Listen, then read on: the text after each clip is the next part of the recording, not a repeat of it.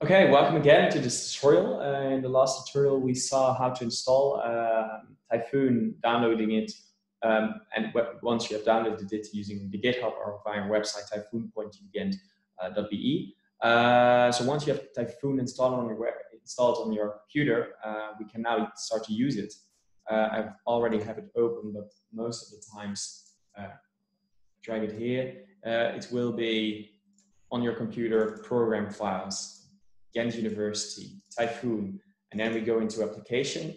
If you want to use it, I mentioned already in the last tutorial, if you want to use it and have full possibilities to use it, we have to run it as administrator. That will be the only way how we will be able to save and load files. So it's pretty important that you do this once you start it up. It takes a few seconds to start up. Here we have it, and this is the Typhoon main screen.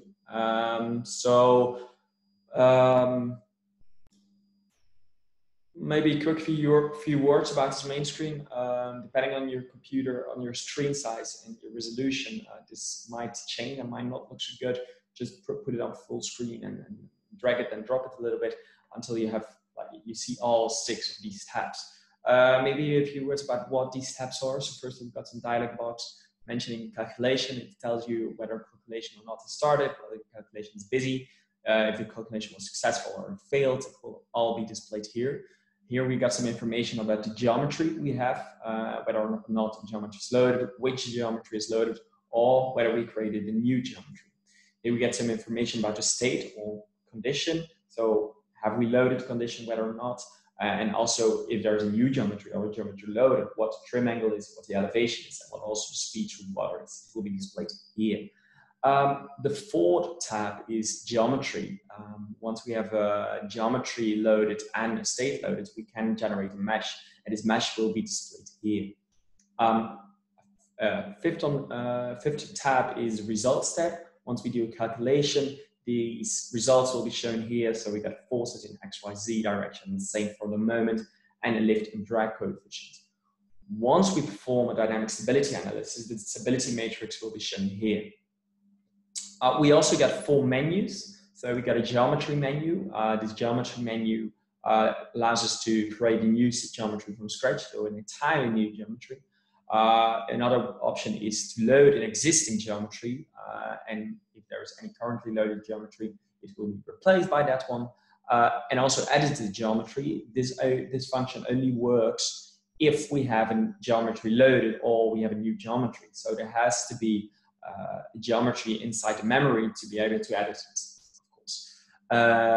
Then another option we have is the state. We can create a new state, we can load a state, or we can edit a state. Again, only if there is one loaded. If we have a geometry and we have a state, we have everything to create our mesh, because now we know how the craft is lying in the water, what the elevation is, what the trim angle is, so we can then generate a mesh. So it's very important that we first have a geometry, we have a state, and then, only then, we can generate a mesh. It's also only when we have a mesh that we can start doing calculations. Firstly, we have an option to save the calculation we've just done, or we can open the calculation we've done before. The other things what we can do is we can perform a static calculation. So the static calculation performs a calculation of the current state, but it does not take into account mass and external moments, which we can define inside our state. The next option is the static equilibrium. So calculation of the static equilibrium, what this will do, it will change trim and elevation to find a force and moment balances with the external moment and the mass of the craft, and it will balance this out to make sure that this force and this moment will be 0 in the longitudinal direction.